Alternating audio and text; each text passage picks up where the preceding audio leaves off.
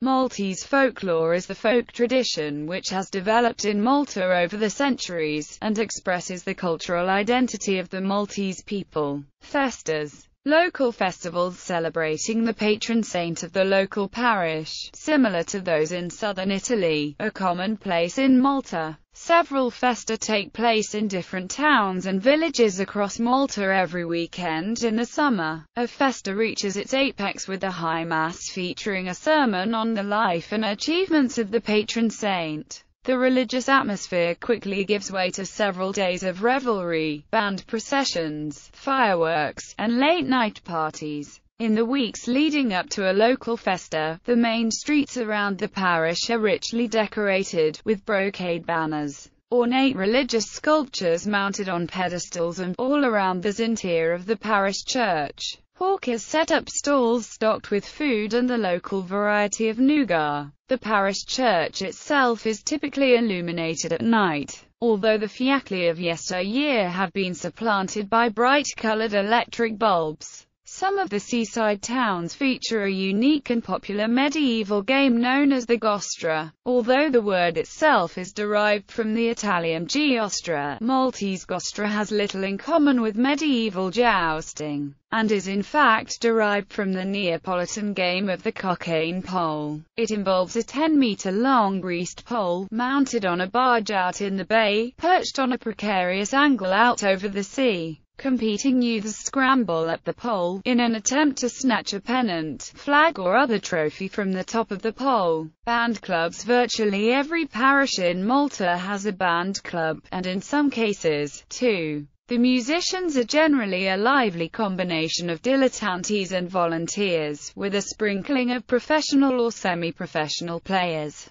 The bands typically consist of woodwind and brass instruments, and percussion. They are feature performers in the village festa, accompanying the statue of the parish's titular saint with celebratory music. Their music is very similar to their Sicilian and southern Italian counterparts, although drums and flutes are known to have participated in religious processions in Malta as early as the 16th century. Today's Maltese band clubs are in fact a more recent introduction to Maltese culture. 19th century, at the height of British rule over Malta, the village bands were in part assembled in response to, and heavily influenced by, the marching bands of the British military. Indeed, the oldest of today's Maltese bands was set up by Filippo Galea, whose father was a bandmaster with the British military. A few years after setting up his band in 1851 in Zeebrugge, Filippo followed in his father's footsteps and made a distinguished military career as a bandmaster. Other renowned Maltese musicians like Inda Borga also are credited with the setting up of bands, of which only one survives to this day. Although Maestro Borgal also took charge of the Banda di San Filippo in 1860. However, throughout the 1800s, Malta experienced a steady influx of Sicilian and Italian refugees and immigrants, fleeing from civil war or under sentence of exile, who stimulated and popularized the concept of a village band. Weddings. Traditional Maltese weddings featured the bridal party walking in procession beneath an ornate canopy, from the home of the bride's family to the parish church, with singers trailing behind serenading the bride and groom. The Maltese word for this custom is ilgilwa. This custom, along with many others, has long since disappeared from the islands, in the face of modern practices. New wives would wear the gondola, a traditional item of Maltese clothing. However, it is no longer worn in modern Malta. Today's couples are married in churches, chapels or hotels in the village or town of their choice. The nuptials are usually followed by a lavish wedding reception, often including several hundred guests. Occasionally, couples will try to incorporate elements of the traditional Maltese wedding in their celebration. There has been a recent resurgence of interest in traditional weddings. The annually held Maltese traditional wedding in the village of Uriak is very popular. Around May of each year, thousands of Maltese and tourists attend a traditional Maltese wedding in the style of the 16th century. This includes ilgilwa, which leads the bride and groom to a wedding ceremony in various places such as the Parvis of St. Andrew's Chapel. The reception that follows features folklore music and dancing. In September 2008, the third edition of the QALA International Folk Festival in Gozo featured it TIEG Florida Antic. This reenactment of a traditional Gozotan wedding was officiated at Bishop Michael Buttigieg Square in front of the stone cross column, after which a procession with the newlyweds led up to the main square of the village of QALA, where a typical festin was awaiting them, serving traditional delicacies of the period, birth and childhood.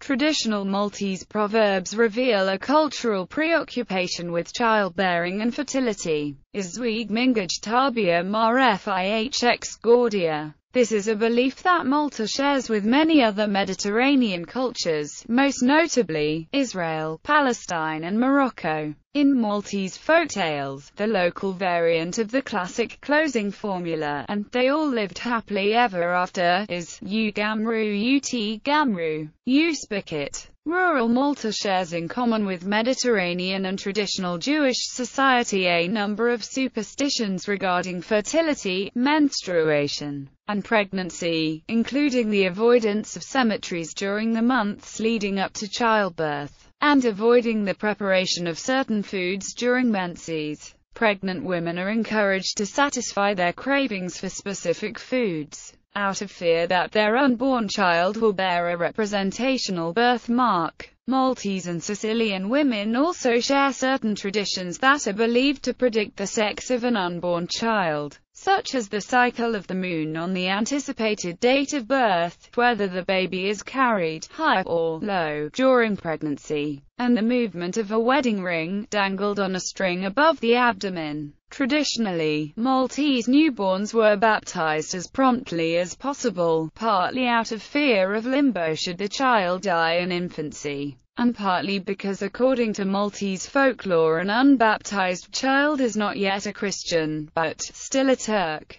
Traditional Maltese delicacies served at a baptismal feast include biscottini tal magmudia, torta tal marmorata, and a liqueur known as rose olan, made with rose petals, violets and almonds. On a child's first birthday, in a tradition that still survives today, Maltese parents would organize a game known as Il Cuccia, where a variety of symbolic objects would be randomly placed around the seated child. These may include a hard-boiled egg, a Bible, crucifix or rosary beads, a book, and so on. Whichever object the child shows most interest in is said to reveal the child's path and fortunes in adulthood. Money refers to a rich future, while a book expresses intelligence and a possible career as a teacher. Infants who select a pencil or pen will be writers. Choosing Bibles or rosary beads refers to a clerical or monastic life. If the child chooses a hard-boiled egg, it will have a long life and many of children. More recent additions include calculators, thread and wooden spoons.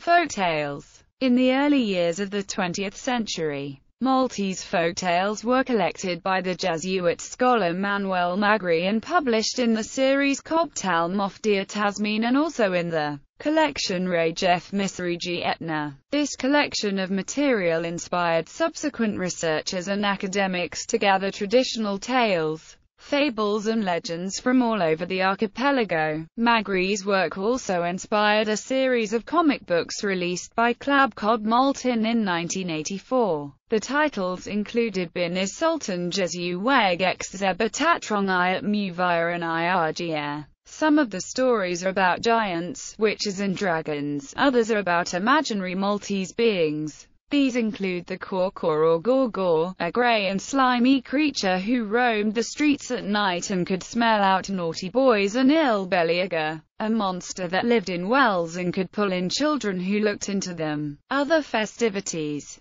Carnival. Maltese Carnival has had an important place on the cultural calendar for just under 5 centuries. Introduced to the islands by Grandmaster Piero de Pont in 1535, it is held during the week leading up to Ash Wednesday, and typically includes masked balls, fancy dress and grotesque mask competitions. lavish late-night parties, a colorful, ticker-tape parade of allegorical floats presided over by King Carnival, marching bands and costumed revelers. Holy Week starts on Palm Sunday and ends on Easter Sunday. Numerous religious traditions, most of them inherited from one generation to the next, are part of the Paschal celebrations in the Maltese Islands, honoring the death and resurrection of Jesus. Naja, or El Naja, is one of the most important dates on the Maltese cultural calendar. Officially, it is a national festival dedicated to the feast of Saints Peter and Saint Paul. In fact, its roots can be traced back to the pagan Roman Feast of Luminaria, when the early summer night of June 29 was illuminated by torches and bonfires. A national feast since the rule of the knights, Naja is a traditional Maltese festival of food, religion and music. The festivities still commence today with the reading of the Bandu, an official governmental announcement, which has been read on this day in Malta since the 16th century. Originally, Naja was celebrated outside St. Paul's Grotto, in the north of Malta. However, by 1613 the focus of the festivities had shifted to the Cathedral of St. Paul, in Mdina, and featured torchlight processions, the firing of 100 petards, horse races, and races for men, boys and slaves. Modern Naja festivals take place in and around the woodlands of Basket, just outside the town of Rabat. It is said that under the knights, this was the one day in the year when the Maltese were allowed to hunt and eat wild rabbit, which was otherwise reserved for the hunting pleasures of the knights. The close connection between Naja and rabbit stew remains strong today. In 1854, British Governor William Reid launched an agricultural show at Basket, which is still being held today. The Farmers' Exhibition is still a seminal part of the Naja festivities today. Naja today is one of the few occasions when participants may hear traditional Maltese Ghana. Traditionally, grooms would promise to take their newly or recently wed brides to Naja during the first year of marriage and, for luck, many of the brides would attend in their full wedding gown and veil, although this custom has long since disappeared from the islands.